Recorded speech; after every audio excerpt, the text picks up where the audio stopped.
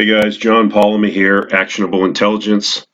Today is Saturday, January 18th, 2020, and this is the weekly market update. I want to apologize. I'm a little bit under the weather. I picked up a head cold, so my voice is kind of messed up, plus I don't feel well.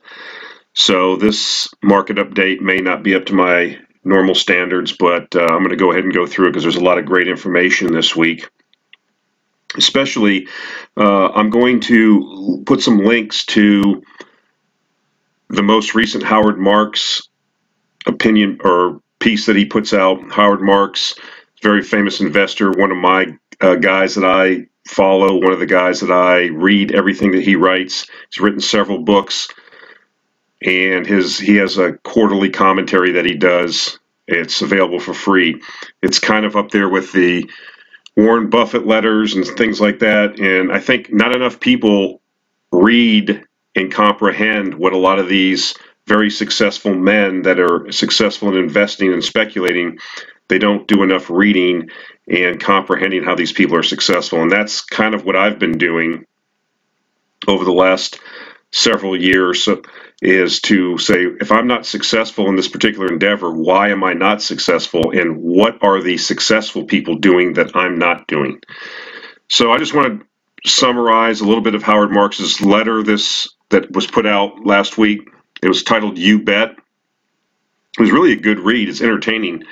He talks about games. He talks about playing poker in college and gin rummy and different things and backgammon.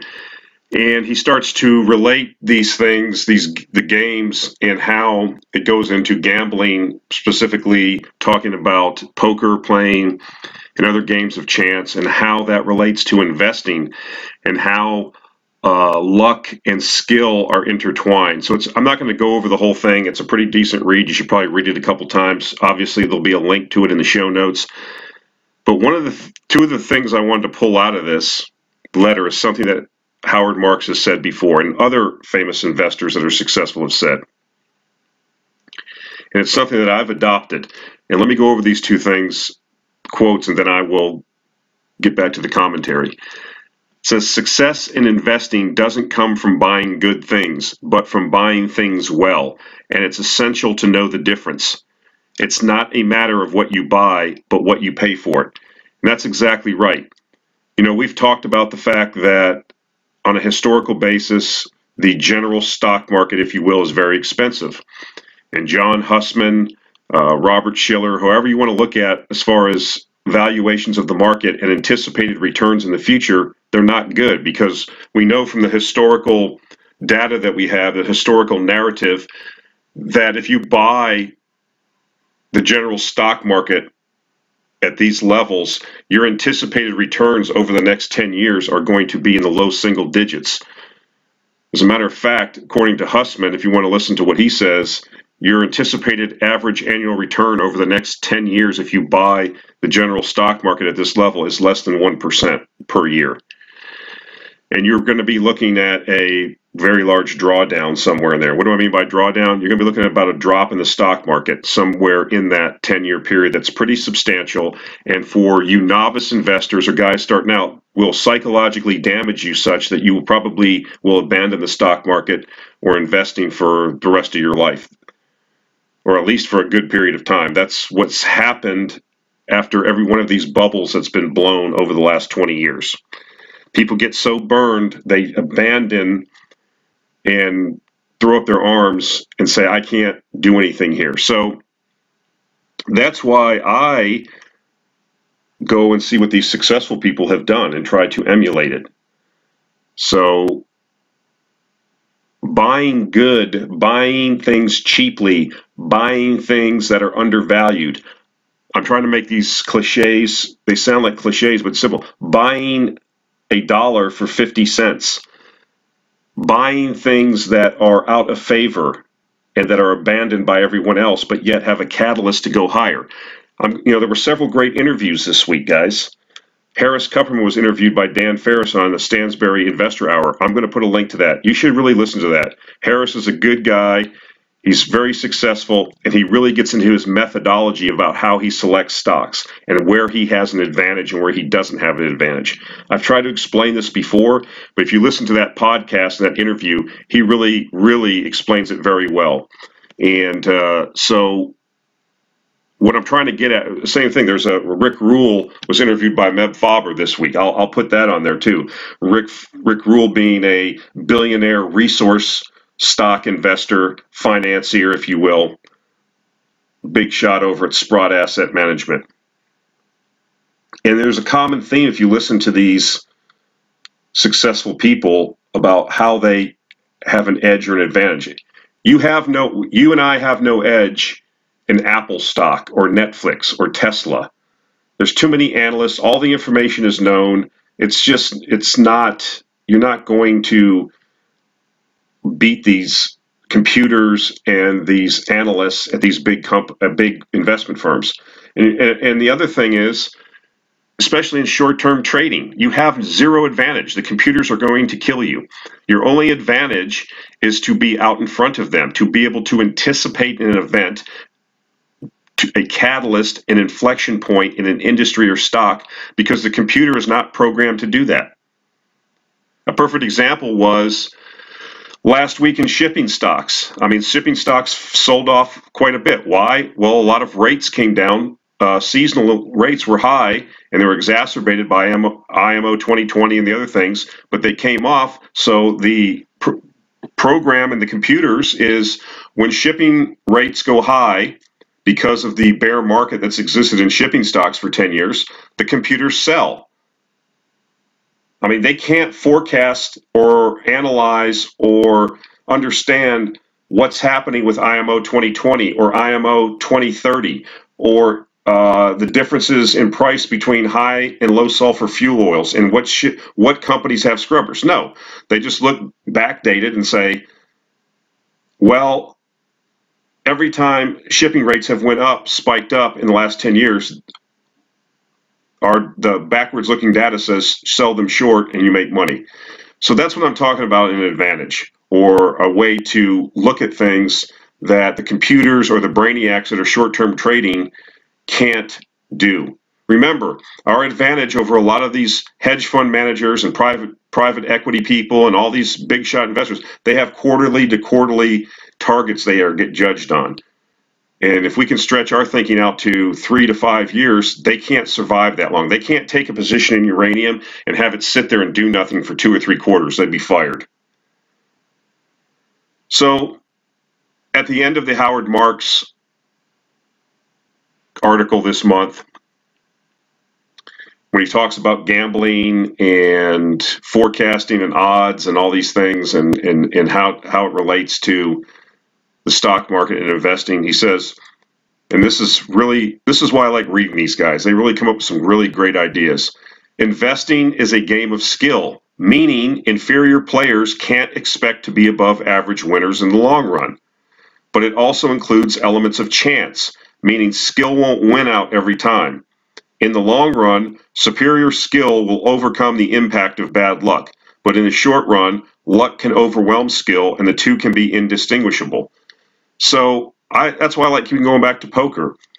You know, he talks about when online poker first started and every Tom, Dick, and Harry was on there, not playing correctly, not understanding how to calculate pot odds and things like that. And sure, some of these guys made money, but what happened is a lot of professional people, or even people like myself, I mean, I read all the books, I practiced, and I got on there and I was cleaning up on a lot of these schlubs because they had no clue what they were doing. They were playing every hand. They play out of position. They didn't know how to calculate odds. It was crazy. But then what happened over time is the skilled players came on there. They just took all the amateurs and schlubs' money away, and they went away. It became more and more difficult to make money because the schlubs were wiped out and pushed out of the market or pushed out of the games. So he talks about that. So I wanted to bring this up because you really have to put some work and study into this. There's a lot of psychology involved. There's a lot of math. There's a lot of game theory when I'm talking about investing and speculating. And I think, studying people that are successful and listening to what they say and trying to incorporate that into your style, your individual style, because everybody has their own investing and speculating style. It's not the same. Risk tolerances are different, goals are different, amount of capital is different. All these things come into play. So this is why I'm adamant about, really looking at this stuff. And this guy has like years of letters there. I mean, you could just sit there and read this stuff. And maybe I'll do that. Maybe I'll go back and pick some of the good ones or pick some chapters out of some of his books and try to expand upon this, because it's an ongoing education, guys. It's not just listening to a couple podcasts. You really have to read. You have to think. You have to ponder these things, okay? A lot of these videos and watching videos and stuff is entertainment. You don't hold the information, if you will. So I encourage you guys to do what I do, which is spend a lot of time reading and analyzing. I take walks and I ponder these things. I think about them. The previous stupid ways I would do things, or why I would select a company. We've talked about this before. Write it down. Why did I make this investment? Why did I put money into this speculation? Was it just on a whim, a tip, whatever, instead of analyzing it and coming up with a logical reason that I understood an inflection point, a catalyst, something that was going to change the market's perception of this particular security and revalue it higher. Okay, enough on that. So, I'm a big oil bull. There's a reason why. I think that the lack of investment that's been in oil outside of the shale space is going to come back to haunt us. It's starting to already, I think. And I like, again, listening to the 800-pound gorillas in particular industries to see what they're seeing. And here we have Schlumberger. If you're not familiar with who Schlumberger is, they're one of the largest oil field service providers in the world. I think they're the largest. So they do everything in an oil field, okay, to help E&P companies find, drill, and produce oil and gas. And a couple of things that they have said in their recent quarterly report, or what their CEO said, I'll put a link to the transcript. It's on Seeking Alpha. You can go back and read it. But I thought two quotes were pretty good. First of all, I'll jump to the second one first because he said it earlier. He said, "We expect the second year of market contraction in the North American lands with a decline in the high single digits to double digit range." So the oil field service 800-pound gorilla is expecting North American onshore business to decline by the high single digits to double digit range. Well, why is that? When we're talking about North American lands, I mean, this guy's kind of a French guy, so I think his grammar he doesn't, sometimes it's hard to maybe understand, but what's basically being said here is that shale's in decline for the second year. Their business is going down. As a matter of fact, they talk about how they're going to rationalize their business. And we've talked about that and why that is, and that's continuing. This idea that we're going to go to 25 million barrels a day and we're just going to keep growing. Shale growth is growing, as I've said before, but it's the rate is decreasing. It's going down. Why? It doesn't make money. It's not cash flow positive. And all the people that were financing it via high yield junk bonds and equity issuances, that's all gone. So if you have to live inside your cash flow and they've had a hard time cash flowing positively, then obviously this business is going to go into decline. Notwithstanding the fact that several analysts think that they're at their peaks anyways of production. We certainly think that's the case in the Bakken and the Eagle Ford, and now we're into the Permian. And if that rolls over, then the United States, as the largest oil producer, will then have to be reevaluated. The positive thing for us as speculators, and what I've been thinking over the last couple of years, is now coming to fruition. Schlumberger doesn't just operate on land; they operate offshore. They have Cameron's one of their businesses. They do a lot of the blowout preventers that are put on the seafloor of these wells. And what they're saying is offshore activity will increasingly grow towards deepwater basins in the latter part of 2020. Reflecting the investment by IOCs, which are international oil companies, and large independents. So this is exactly what we were anticipating. Now, I forgot to put in the Basso Analytics ultra deep water analysis for this month, but you can go to their website. I'll put a link. And the floater part of the business is now in acknowledged recovery. We're seeing more trending higher. It's not a full-fledged boom. We're not into that, though, but the green shoots are there. Activity's increasing. Day rates are increasing. We're starting to see this inflection. And I will show you later on in other charts where that's being reflected. You know, I thought this was good. This U.S. shale, we've had a lot of discussion about inventories, how many wells can be drilled, this big bank of drilled but uncompleted wells, and this is what's happening. I mean, U.S. shale is chewing into the inventory of drilled but unfracked wells. It's obviously the amount of wells that have been drilled but not fracked and produced is in decline. So more and more information keeps coming in that seems to be indicating that shale is not going to be the multi-decade. We're not the new Saudi Arabia, it appears. It appears that we are in fact peaking. And what's unfortunate is that because of U.S. shale and the explosive growth and the boom that was allowed or enabled by cheap money, we didn't invest anywhere else in the world.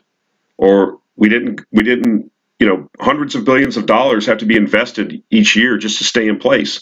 You know, we're using 36 billion barrels of oil a year, and last year was, I think, the lowest amount of found oil in the last 70 years. So you can't produce 36 billion barrels a year and then only find 4 or 5 or 10 billion barrels a year. At some point, those lines cross and you have a price explosion to the upside. And I think that's what's going to happen. We are going to have a energy crisis. We are going to run into a situation, I think, over the next year or so, couple years, I don't know exactly, we are going to have very substantially higher oil prices simply because we haven't made sufficient investment because of the mirage of supply that shale mesmerized everyone. So, and I think, you know, we are starting to see a change in behavior. Here's a chart. It's offshore oil and gas. What it's showing here is the billions of barrels of oil equivalent. So the green is your anticipated amount of new oil that's going to be found this year, oil and liquids, and this is red, your gas, natural gas equivalent. You can see because of the low investment, we weren't really finding a lot of new barrels. This is a huge gap that's going to come back and bite us in the backside. The lack of investment, and I'll show you another chart, it pretty much lines up the low amount of investment that was done resulted in lack of new productive capacity. And if you're using 36 billion barrels a year, you're living off investments in found fields from decades ago, and sufficient investment has not been made to supply the world. Now, I've said this before, you know, regardless of EVs and all these other things, we don't really know if how they're going to take off or if they're going to be sufficient, but we do know that oil demand's growing. You know, one thing that the environmental people need to understand, and even the general investing public that doesn't seem to understand, 100% of a barrel of oil is not necessarily just used for transportation fuels. Approximately half of a barrel of oil is used for all types of other products. And we've talked about this before. So oil is not going away. And as the population adds 80 million people to the earth every year, you cannot have infinite growth on a finite planet. And at some point, if you didn't make sufficient investments in some of these commodities, you're going to have a period of higher prices as the price mechanism rations the available supply and sends price signals to developers, producers to increase their production. But these things take time. It doesn't just happen in a week or two. Here's another chart. This is from a Rystad engineering folks that do a lot of oil field analysis. I'll put a link to this particular article. But here's the approved offshore greenfield investments by year of sanctioning in billions of dollars. So you can see the big fall off in investment because cash flows were constricted. It pretty much matches with the lower amounts of found oil and gas. I mean, they go hand in hand. If you invest less money, you get less found reserves and less production. But as we can see over the last, in 2017, 2018, we kind of bottomed and leveled out. Last year, spending was up, 50% offshore. This is just offshore now, and we can anticipate that this is going to continue to climb over the next several years. That's my anticipation. And we should see rationalization and increases in the offshore industry that will follow. You got to remember, a lot of the companies that existed back here don't exist anymore or have been rationalized. I'm not saying they've been rationalized enough. I'm not saying that more rigs don't need to go to scrap. Well, what I'm telling you is the industry that existed here is not the same one that existed here. It's quite a bit smaller. But if we see these increased cash flows continue from the oil companies, we will see increased spending. We've talked about this before too, that your international oil companies like Exxon, Total, British Petroleum, Chevron, their reserve life indexes have been going down over time. They need to invest. So they will be looking, you see major finds offshore Guyana and places like that. What's going on offshore Israel and Egypt and Cyprus, big, huge gas finds. I even like the terms they use. One of the largest gas finds in recent years offshore Israel, they called it Leviathan. So I think that the recovery is happening. The green shoots are there. It's time to take positions. I think that we're going in the right direction. Now, if you believe we're going to have a worldwide economic collapse and oil demand is going to fall off, or that EVs are going to supplement sufficient oil demand, and you think the end of oil is in sight, then you certainly shouldn't have this view. That's not my view. I've said that before. Want to talk about gold a little bit here, if I can get it to come up.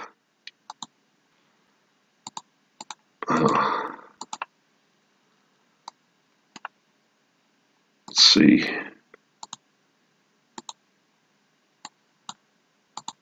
Oh, here we go. So I found this chart during my readings. Seems to be from Katusa Research. Somebody put it on Twitter, but I thought it was good. I believe that we're in a new gold bull market. I've stated that before for several reasons. The amount of negative yielding debt around the world, the increasing amount of debt, the propensity of the Western nations to make promises they can't keep, that will necessitate keeping interest rates very low and in the negative real rate range as they print money to pay for all of these old people and all the promises they made to them. So this just shows you various gold bull markets of various years, and you can see that this is the bull length in months, and you can see that we're right here. So we have, on any metric or any comparison to previous gold bull markets, if in fact you believe we're in a gold bull market, many of you may disagree, I don't know, I believe we are. You see that if we have a long drawn out one like we had from 2000 to 2012, we've got quite a bit of a run left. If it's going to be a blow off like a lot of them were, like in the 70, 74, and 76 to 80, then we should be anticipating. But it looks like, I think what's going to happen is a slow death by inflation over time by these central banks. And I think that we could see this longer term, last for longer bull market. Everything that's happening in the gold industry, your ability to find new gold mines has gone down. Central bank buying is up. I'm going to show you a chart later on that, gold ETFs, there's a lot of interest, even though I saw that the U.S. Mint had not a lot of interest in gold bullion purchases. It's at one of the lowest levels in a long time. But we're seeing gold ETF. We're seeing institutional money start to come back into gold. We're starting to see Western investors come back into gold. Previous gold runs or price increases have been mainly attributable to Chinese, Indian, Russian buying. The Russian central bank just continues to stack gold. Chinese continue to stack gold. They have many, they absorb all of their internal gold production. It's not exported. So I think, gold is supposed to be this barbarous relic. No one likes it, but yet the central banks keep accumulating it. Good article by Goring and Rosenzweig, I will put a link to a blog post they did this week, Return of the Western Investor, when they're talking about gold. Couple quotes: are we beginning to see the return of Western interest in the gold markets? We believe we are. For all of 2019, physical gold ETFs have accumulated 350 tons of metal, and total holdings now stands at 2,560 tons, almost equal to their peak in 2012. That was when the gold price peaked out before. So they also have a chart here. They talk about total known ETF holdings of silver. You can see that kind of was in a range for a while, and it's recently just kind of broken out of that range. There's a lot more interest in precious metals. I also noticed that platinum recently crested, I think, the $1,000 level. So we are starting to see more and more interest. We are starting to see, I think, what we are anticipating. I mean, Goring and Rosenzweig have been out there saying that they have a price target on gold of $12,000 an ounce. I mean, you've seen, Jim Rickards, $10,000 an ounce. People think this is wacky. It doesn't necessarily mean the gold price is making you more wealthy. It means that the depreciation of the currencies that they are denominated in. But if you think gold is going to be in a bull market, how you, as a speculator, take advantage of that is that you buy gold mining equities. And you know what, I've said this before, I mean, they just have such leverage. That's where you make your capital appreciation. That's where you make your possibility of life-changing wealth is buying select mining stocks at the right time. Now, obviously, gold and silver mining, just like any other mining, is a terrible business, except for the times when it is in a upswing. And that's what we've talked about before. Understanding the cyclicality, understanding the volatility, and making them your friends. That's the whole basis of how Rick Rule became a billionaire.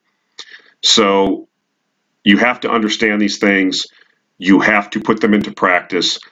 These are not buy and hold investments, these mining stocks. So I think that we are going to see we've already seen, we've got a small royalty company in the portfolio, actionable intelligence portfolio, that's up almost 200% since we started the newsletter a couple years ago. So, and gold really hasn't moved that super high yet. So I think we're in a gold bull market. I think we're moving into a commodity bull market. I think that there's going to be a tremendous amount of opportunities. I think things are turning our way. If you are interested in understanding how we find vehicles to take advantage of the things that we talk about in these videos, in the various articles I put out, in the blog posts I put out, what I talk about on Twitter, if you are in agreement that we are indeed entering a new commodity upcycle, then it may be of interest to you to subscribe to the Actionable Intelligence Alert newsletter. That's our product, $79 a year. A link in the show notes. You may want to take a subscription because we are now seeing the money, the liquidity begin to flow into our side of the boat. It's under invested in. It's been in a 10-year bear market, and I think we may be leaving that now. So that's it for this week, guys. I appreciate the support. I appreciate the comments. Please, if you choose not to subscribe and support us that way, we do have a Patreon where you can contribute $5 a month minimum, and I will give you the current month's stock pick from our newsletter. That's not a subscription. That's just the current month's stock pick, so you can get a flavor of what our writing's about, what our picks are about. The other way you can support us is just support this channel. The more people that subscribe or comment or interact with us helps us in the YouTube analytics and the rankings, and more people will be, can be turned on to what we're talking about here, or in some cases subjected to what we're talking about here. So excuse the cold for this week, guys. I apologize, but that's it for this week, and have a good week, and we'll talk to you soon. Thank you.